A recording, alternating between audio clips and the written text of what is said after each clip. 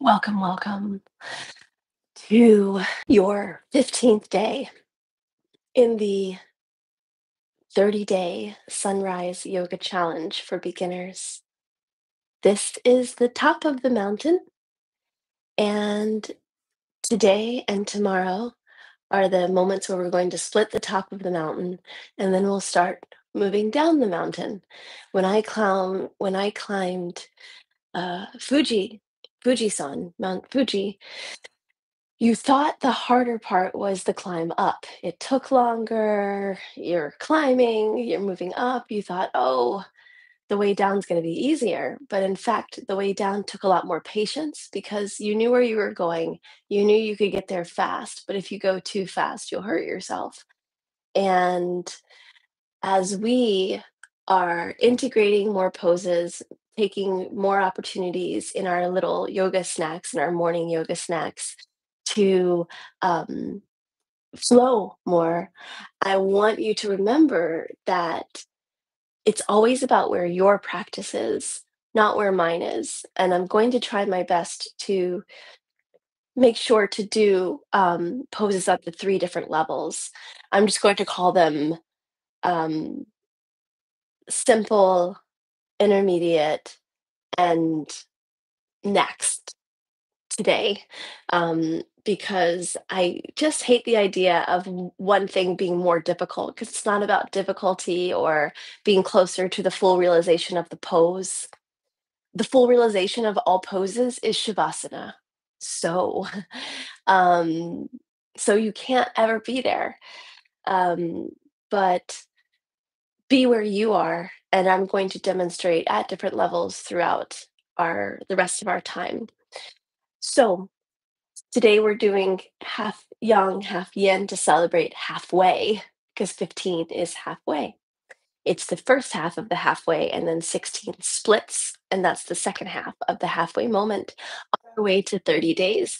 But for 15 days, you have shown up, you have learned a lot, and now let's play. Yes, we're going to only work with poses that we've already learned, and it should feel comfortable, smooth, and easy. Let's start with what we definitely know, which is the five Tibetan rituals. Journal, don't forget, or the other way around, journal, please remember, right? It's easier to do the positive of something than to not do the negative. So let me check my radius. Yes, it's good. 2 feet on the ground, chin is parallel to the ground, gaze is on the ground, fingers root into the shoulders root into the shoulder cuffs, and through that rooting, the fingers stretch out till you get to where your shoulders are flat, your wings are open, and your shoulders are not scrunching up. Yes, and the fingers are stretching out. Let's begin. Gaze on the ground, tapping. 1, 2,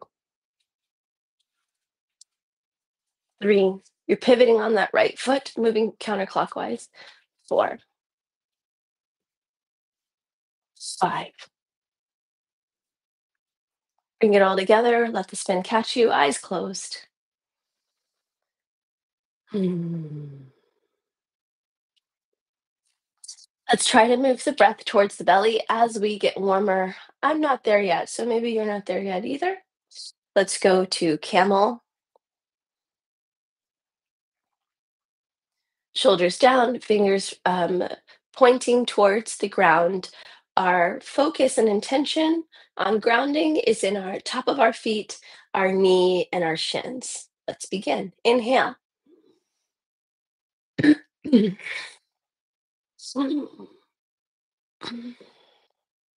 3, 4, 5.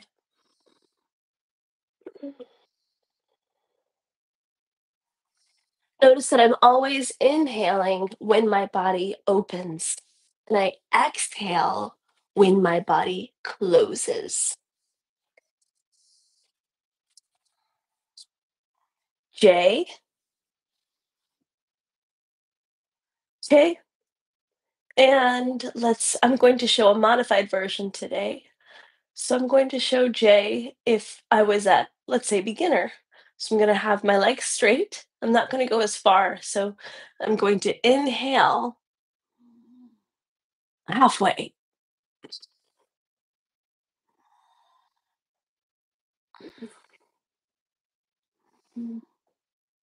3, 4, 5.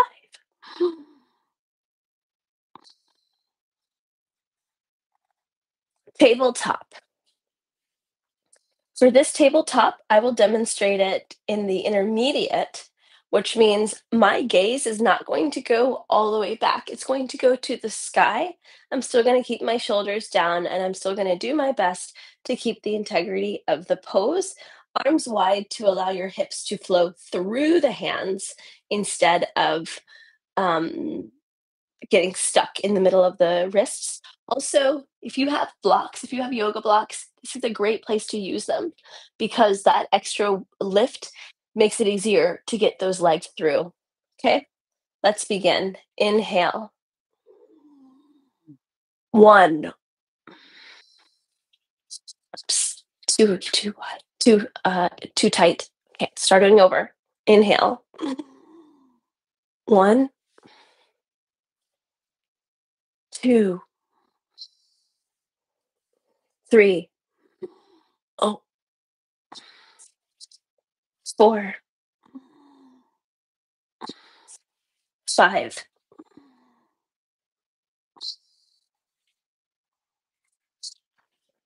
Moving to upward facing dog. Making sure we use that protective grip. L, fingers out. We're doing yoga every single day. If you are not using the protective grip, about now you'll start to feel carpal tunnel creeping in, which is why I say this. So please use the protective grip, number one. And number two, since we do so much shoulder work, it's really important to make sure that your shoulders are always rooting towards your heart. Otherwise, you will dislocate them because we're doing so much shoulder work. So always pinning the shoulders. When in doubt, get out of the pose and pin the shoulders to the ground rather than doing the pose and having the shoulders out of the sockets. Hope that makes sense. Let's do, we're going to do the modified version of upward to downward, the fifth of the 5 Tibetan rituals. Eyes at the elbow are pointing towards the front of the mat, which means the elbows are going to kind of squeeze towards each other, creating that protective framework for the shoulders, for the wrists, for the elbows, for the entire front side body. Okay, on my knees, I'm going to inhale. 1.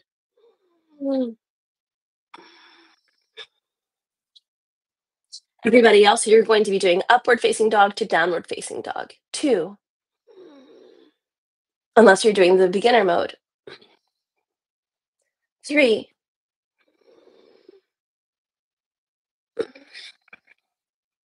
4.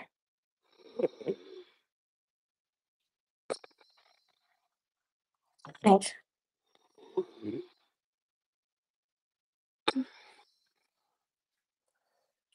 And now we bring it all together.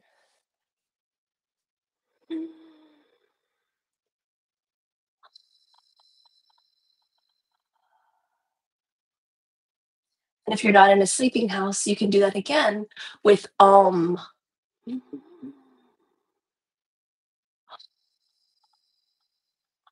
I am in a sleeping house, so I don't want to wake anybody else. Okay, now let's do our first yang pose. And our first yang pose is going to be one that you guys know so, so well. We're going to do tree. We're going to celebrate being at the top of the mountain. 2 feet side by side. Let's start with the left foot. So we're going to balance on the left foot. Our supporting side is the side that is the most important focus here. So we're going to very intentionally root through the ground, remembering that the earth is supporting us at the same time. there is a two-directional flow of support. And as we're rooting, we're thinking of this spiral of energy spiraling around, around, around, around. And that is what's going to give us that lifted feeling that's going to allow us to stand up nice and straight on that supporting leg as we're doing the pose. Since you guys already know tree, I'm going to demonstrate the side, the sectional view of tree instead of the plan view. Okay, so let's start.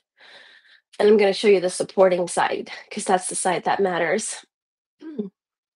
2 feet solidly on the ground, kickstand the right foot so that the bottom of the right foot is going to kiss the the left foot in the middle of the foot and at above the left ankle bone.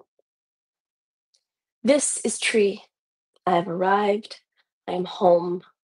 We're grounding. We're spiraling our left leg's energy is spiraling into the ground. And as a spiral works, it spirals up and spirals down at the same time. And let's climb that foot up a little higher. Breathing. Hmm.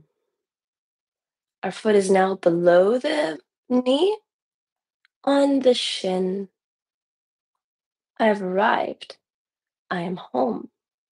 Thinking of that lifting feeling, I was starting to sink. Thinking of that lifting feeling. That lifting feeling means I have to push down into the ground. If I feel unsteady, I can always bend my knee. Bringing ourselves closer to the ground actually gives us more stability. Climbing the foot up and over, I'm going to use my right hand to support that climb so that I can gently rest my right foot to meet my left inner thigh. But my left inner thigh is pushing against my right foot. It is the tension between the two parts, the foot and the thigh, that creates the balance at this level. It's happening at a much smaller level on the calf muscle and the shin, but since the shin is a bone, it can't really push. But this pushing is definitely happening here. And lastly, I can put my right foot into my pocket, the hip flexor, holding it with my hand or letting it balance if it so wants to stay. In Bikram, we would take a rag, a cotton rag, and put it in the hip flexor, and that would hold the foot there because it would be so slippery. Hands in Samasthiti, growing your tree, keeping the hands in prayer, taking them above your head. Growing your tree, expanding through the backs of the hand and through the fingertips. Keeping that energy activated, not straight arms. Focus is forward. Focus is up through the hands.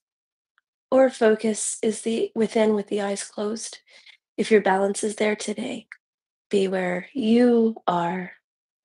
Regardless of where you are, we're going to unpack the tree. We're going to deconstruct it just the way we came in. Grace coming in, grace coming out. Unpacking, bringing the hands down through prayer. Feeling that strong spiral, your left leg might be really like, hey, we can stop now. I'm good. Grabbing the left foot, the right foot with the left hand, helping it to meet the inner thigh with the right foot. Bringing that right foot down to meet the shin. Bringing that right foot down for kickstand. And bringing the 2 feet together, Tadasana. Let's take the other side. We really want to focus on, and I have to keep reminding myself as well, focusing on that liftedness through this area of the body, through the hips and the back, the front and back of this top of the leg. In order to get that liftedness, that lifted feeling, we've got to spiral through the ankle, spiral through, down and around, down and around. Okay. So pushing down very, very strongly, starting on 2 feet, Tadasana. And let's engage with tree. Okay, kickstand. This is the pose. I have arrived. I am home. Our balance comes from pushing against the ground, not from thinking about going up.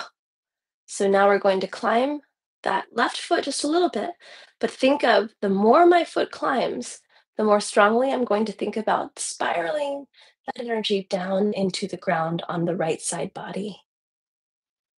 At the shin, I've arrived. I'm home. Focusing on one point that is unmoving. If you were to zoom in, don't look at the screen, but if you were to, you'd see that my leg is moving a lot. It's moving back and forth. It's continually refinding balance. Balance is not a rest, it is an activity constantly in motion.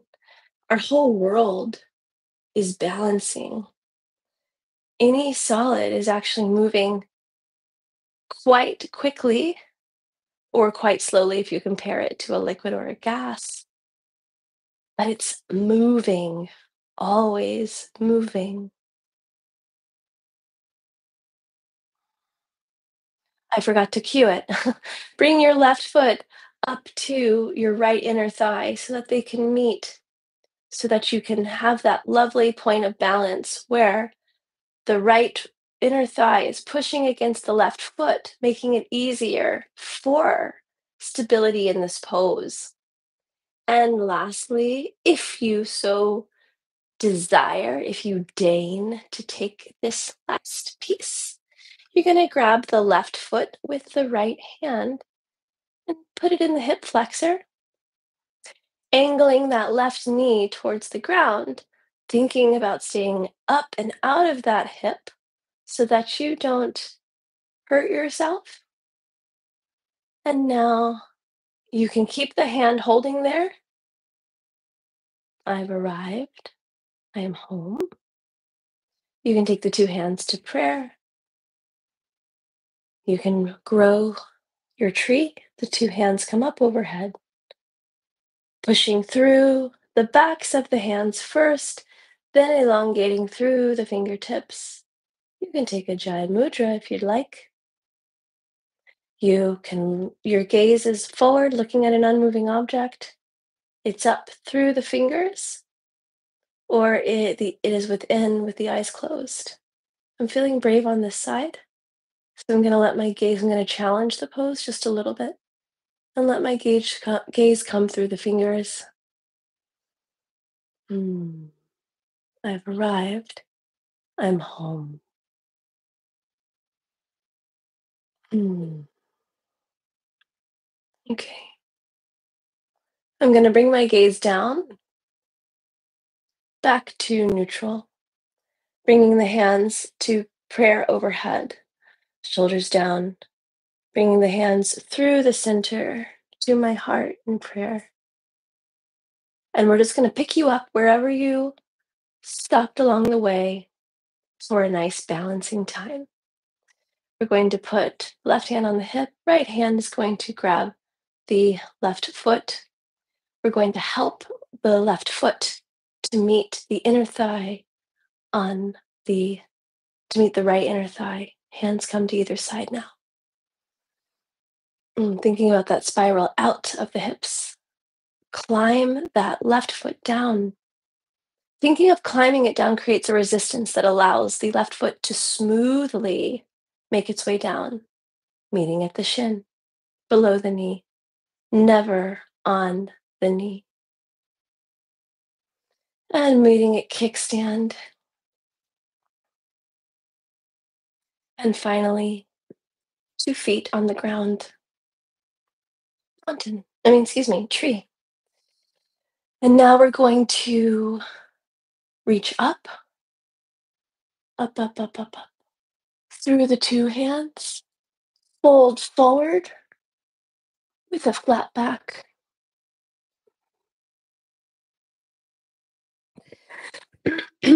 2 hands on the shin, come to flat back.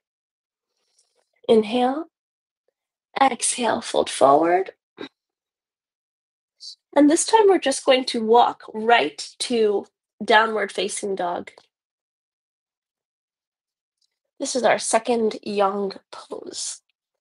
And this is going to be my counter pose for tree because my calves did a lot of work. My calves and inner thighs. So really the entire back of my legs, it did, both backs did a lot of work. So I want to stretch them. Remember, in downward facing dog, you can also put a bolster under your heels because if your heels are not fully on the ground yet, because when you have support, when your body can contact something, it can root into it, and that creates opportunity for more flexibility. That creates stretching opportunities. So always do your best to support yourself if you have the resources, and you do. If you have pillows, you can do it. Maybe you don't have yoga blocks, so you can't support yourself, like as I mentioned earlier, for the tabletop, for the second part of the tabletop pose, but you do have pillows, so most of the time you can support yourself. Breathing here. Eyes of the elbow want to face the front of the mat. They can't. Physically, they can't. It's about the twisting. It's not about twisting your arm and dislocating your shoulders. It's about the twist. Mm. Thinking really about the point, the top of this pose is the moment where your lower back and the top of your legs meet. So it's kind of like sticking your butt in the air, but not exactly because you're thinking about a nice straight back. Okay, let's now, for time's sake, because I took a really long time with tree, we're only going to do 2 yin and 2 yang instead of 3 yin and 3 yang. So now let's switch over to yin. And we're first going to begin with child's pose. We're going to do the yin child's pose. So we're just going to fold. So you're going to fold the head forward, and we're going to roll down through the spine. My seat is on my heels. And if your seat is not on your heels, you're welcome to use a pillow to get that point of contact for your seat, for your heels. We've rolled down through the spine, and now I'm going to just elongate my spine so that my third eye is cradled with the ground. I'm going to move my hands. This is the yin version. I'm going to bring my arms to either side of my legs, and I'm going to let my palms face the sky. Hmm.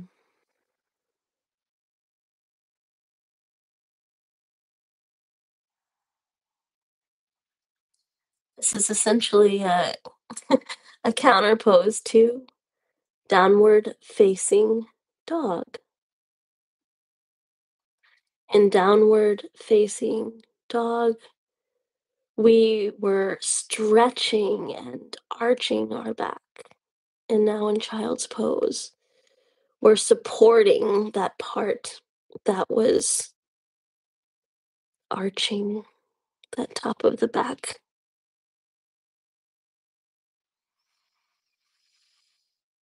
Mhm. If you ever find yourself spinning out, afraid, worried, you can always bring your head under your heart. But if you can't do that, go to the bathroom, put a paper towel on the ground, come to child's pose, and put your third eye on the ground. You might even feel a little sick from the effect of so quickly bringing stillness to your whole being.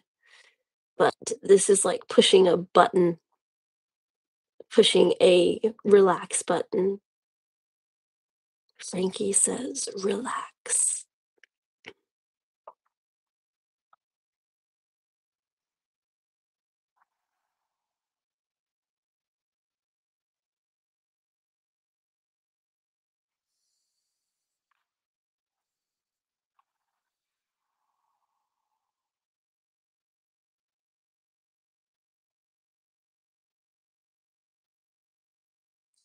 And our final of our yang slash yin today, rolling up through your spine while I speak.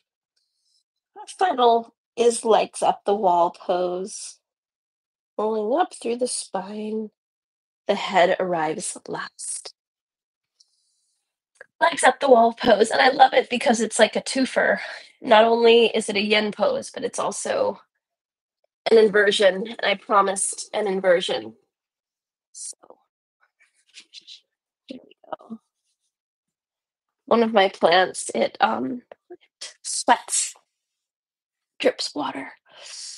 Okay, walking our butt towards the wall so that it kisses the wall, and then letting our legs rest along the wall. We walk our body down, remembering that as we move our body down, we'll move a little bit away from the wall. So just keep that focus on the root chakra kissing the wall. Oh my gosh, the ground is so cold. I cannot get used to that. Oof. I'm usually doing it in the middle of the day, and the heat's been running, and it's a lot. So excuse the reaction.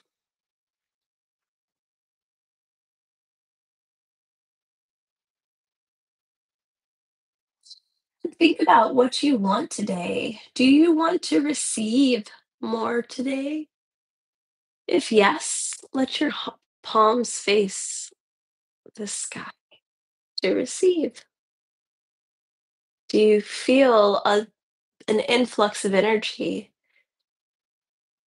I'm in the early days of my cycle, which means I've got a lot more energy. I need less sleep. I've naturally got more to give.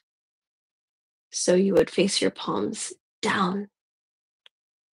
I'm in giving mode, or both. Left side receives, right side gives.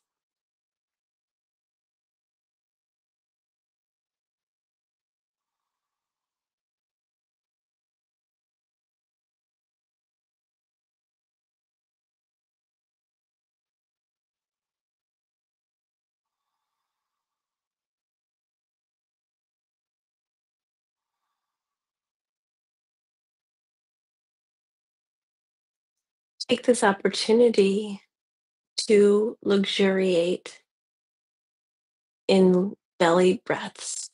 So let the belly rise and fall.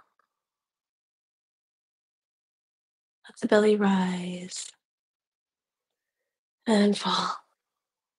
You don't really want to control the exhale. Let gravity do it. Rise and fall.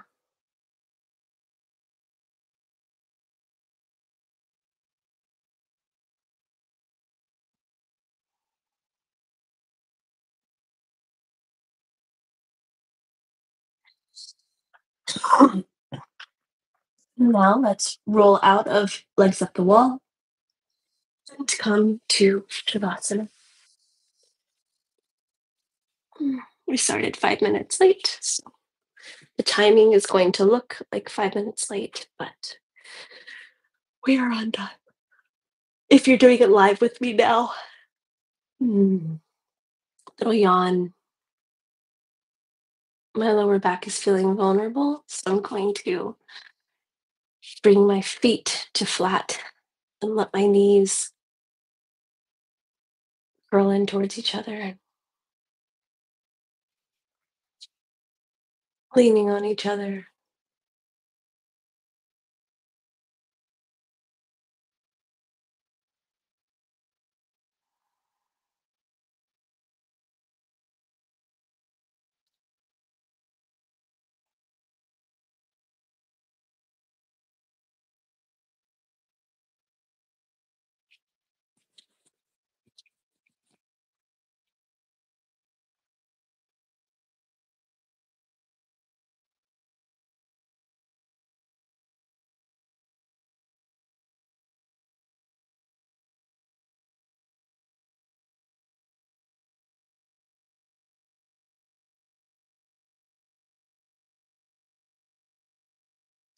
Let everything you did today land.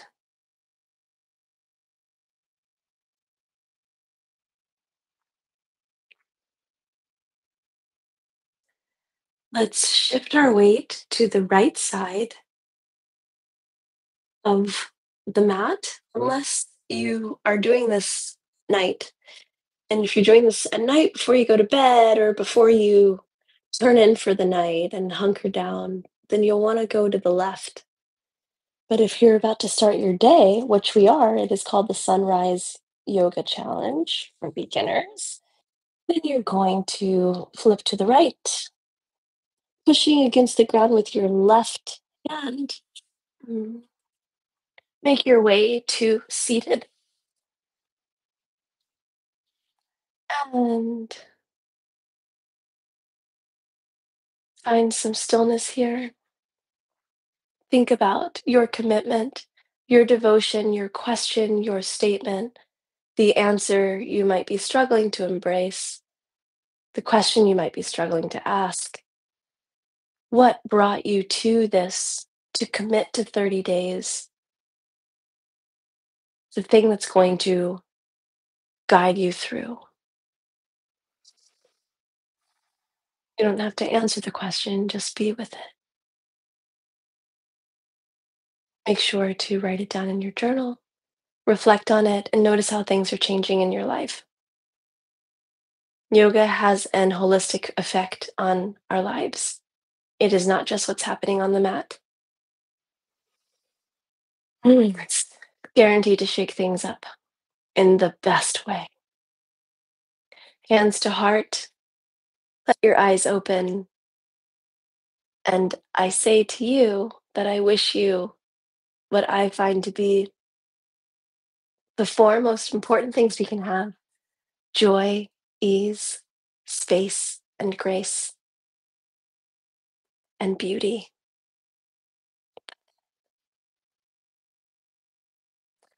Sat Nam Namaste.